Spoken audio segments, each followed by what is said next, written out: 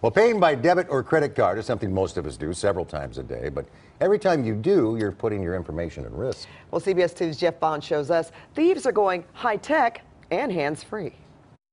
From shopping and dining to groceries and gas, paying by card is a convenience most of us take advantage of every day.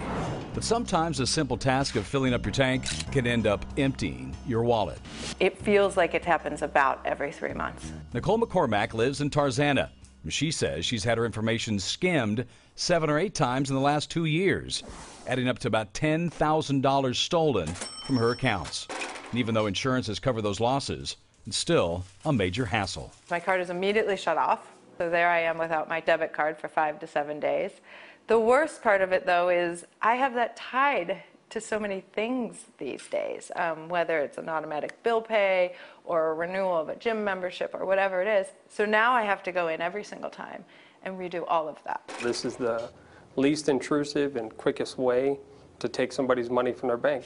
Orange County Sheriff's Economic Crimes Investigator Matthew LaFleur says skimming can happen pretty much anywhere, but the most popular spots are at ATMs and gas stations. This is the home manufactured skimming device you'd find inside of a gas station pump. This would plug in to where the terminal would normally use it, and this would plug into the other end at the pay-the-point system.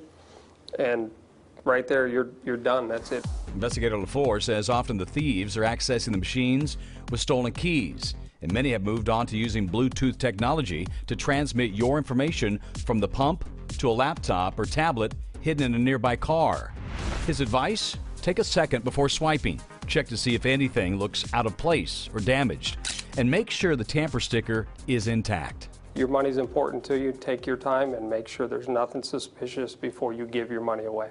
And while Nicole tries to pay with cash whenever she can, she doesn't believe this will be her last fight with fraud. I'm trying to be careful, but who knows where else maybe it'll start to happen next.